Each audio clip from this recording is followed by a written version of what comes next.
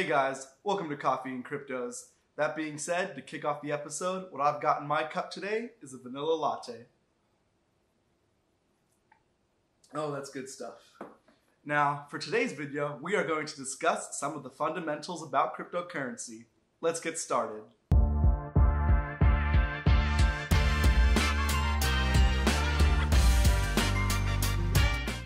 Most of you tuning into this channel probably already know what cryptocurrency is. However, for those of us that are just getting started, a quick internet search provides us with this Wikipedia definition.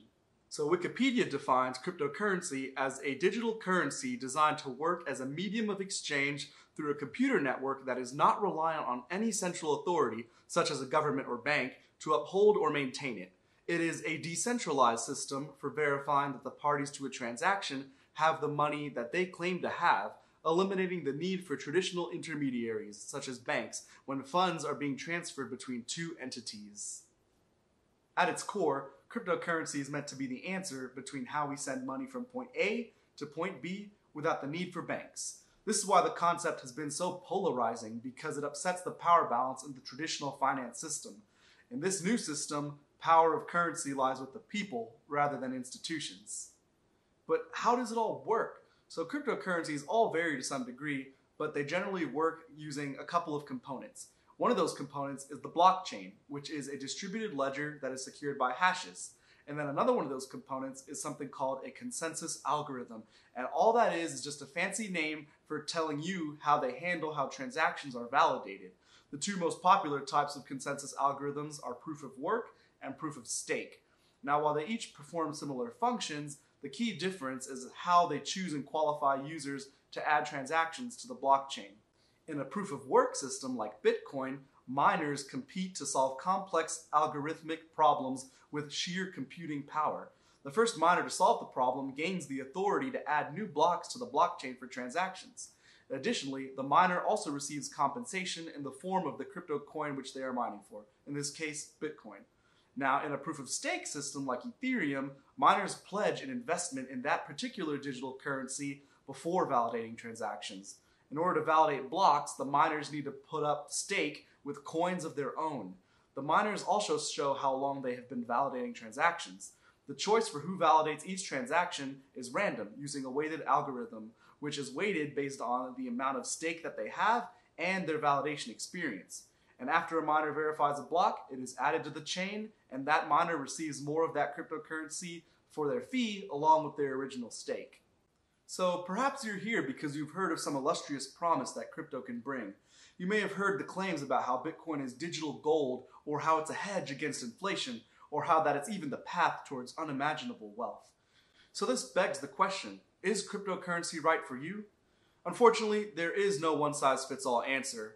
Per the disclaimer at the beginning of this video, I am not qualified to give investment advice. If you are curious to see if crypto deserves a place in your portfolio, you need to speak with a licensed financial advisor.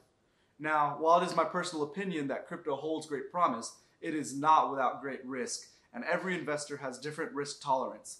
Nobody knows the future, and you should only be prepared to invest what you are prepared to lose.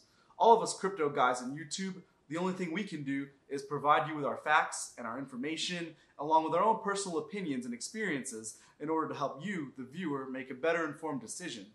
I will always disclose my personal biases and which coins I hold in my personal portfolio, because my intent is never to deceive. You can't go around just investing in coins that YouTubers tell you to.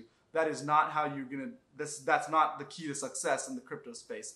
A lot of it is just watching us, doing your own research, reading into articles, and eventually, staying up with the news and latest updates and making the decision yourself. It is so crucial that you do your own research. These videos can be used for research purposes, but they should never be taken as anything more. They should not be taken as investment decisions. They should not be seen as signals to buy this coin. Now, I can't speak for all of crypto YouTube, excuse me. And there may be those out there who have the intent to mislead their viewers or just tell them which coins to buy. That is not the aim of this channel. You are not going to see me telling you which coins to buy. I may discuss updates on coins that I like, and I may discuss updates on coins that I hold personally, but that's all there will be. It's going to be updates. It's going to be news. It's going to be how those coins work. It's not going to be anything like you should buy this coin. Ultimately, that decision will always lie with you, the viewer. Speaking of the coins I hold, there are many cryptocurrencies out there, and many that aim to do similar things within the industry.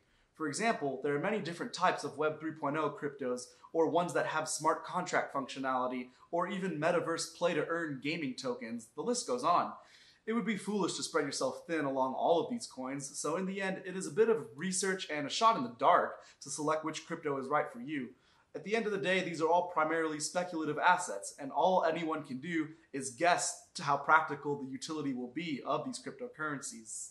I do classify my cryptos into certain categories of risk, and overall I do try to concentrate the majority of my investments into the largest and most well-known projects. I personally don't find any use in hunting for the next hidden gem that might be potentially buried in a sea of obscure microcap coins, but to each their own. So to start off the list of my own personal holdings, let's begin with the low-risk category first.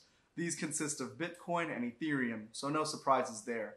Moving on to the medium-risk category, I have Quant, Cardano, Solana, Polkadot, Avalanche, Polygon, and Cosmos. For the high-risk category, I have Decentraland, Hedera Hashgraph, and the Sandbox. And lastly, for the very high-risk category, I have Anchor, Kadena, Flux, and Koti. In future videos, I plan to go more in depth about these cryptocurrencies, explain about how they work, as well as discuss some of the latest headlines in the crypto space. So don't forget to like and subscribe if you enjoyed the content, and be sure to follow us on Instagram at Coffee and Cryptos. I'll catch you all in the next video. See you around.